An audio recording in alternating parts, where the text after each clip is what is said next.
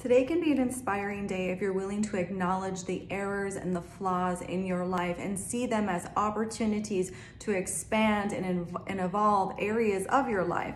And so look at those areas of your life and really acknowledge, like, this isn't working anymore. I shouldn't do this anymore. This foundation that I'm standing on is cracked all over. But I see now opportunities to expand this area of my life. I see how I can evolve these areas of my life. This is the second meeting of Jupiter and Mercury. They're both retrograde. And so this is an opportunity to look at all the opportunities to grow and evolve, because you're looking at all the flaws in your life on the foundation that you're building on. So acknowledge those flaws, because it's going to help you see the opportunities that perhaps you missed in the past because you didn't notice all the flaws. And so take a moment to just feel that unitedness with yourself and feel good. Feel like you're taking care of yourself. You have your back. Feel united in a sense of oneness with yourself, so that you can begin to acknowledge those deep, stagnant feelings and work through those and see how those are part of the problem with the foundation that you're building upon. Those are part of the cracks, because if you have ignored emotions and feelings that you're just shoving and shoving and shoving down,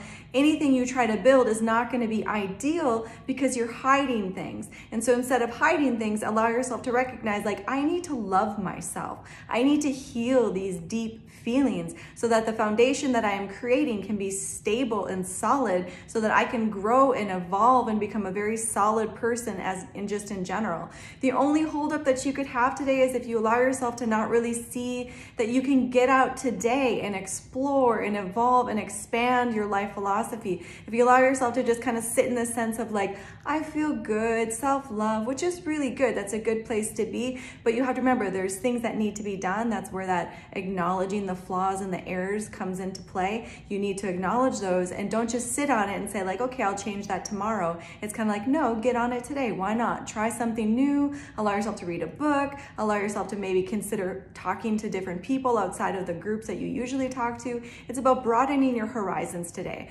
So that could be the only trip up today, is if you just kind of say, like, oh, I'll fix everything tomorrow. Fix it today. Why not?